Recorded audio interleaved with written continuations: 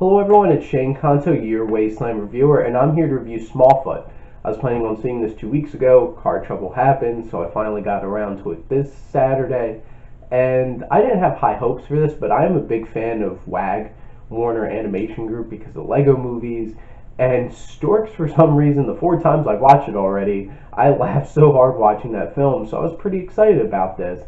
And to be warned, this is an actual animated musical. Wasn't sold on that from the trailer, but then I did hear about it before I saw it. This is written and directed by Carrie Kirkpatrick, and it's a fun film. It's fine. It has some nice things to say. It has kid pacing. It's zooming through the whole film. It has those musical numbers that are really bouncy, super obnoxiously sweet and stuff like that. It's definitely not Disney musical where it's it's fun, it's exciting, but the music doesn't feel like it has a whole lot of level of depth to it. It's just kind of there. It's fun, it's goofy. There's one particular song from Common that I liked that was it was different than the rest of the music. It was actually him rapping a little bit.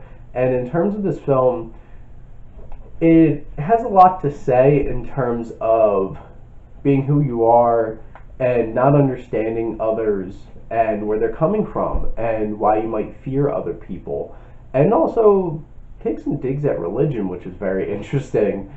But it all kind of is either on the nose or gets lost a little bit in all the goofy funness. And the character designs are interesting, the animation is fun and goofy. In terms of the characters, everybody really has where they're coming, their character a little bit. And Channing Tatum does a nice job as our main character in this film, and he's fun. He does a nice little performance. Zendaya does the same with her Yeti character, and then James Corden does his James Corden thing as a human in this film. And in terms of the story, it's not super memorable, and it doesn't, to me, it really didn't hit emotionally. It was just a goofy fun movie. And in terms of the story, there's not a whole lot of depth in most of the characters. Some of them get a little depth and have a little bit of places to go in terms of their arcs in the film. And there were some actually pretty intriguing things for me, at least, that worked for me in terms of story and this conspiracy and some of the twists in the story. I'm huh, okay, you're trying a little bit, you're getting my attention.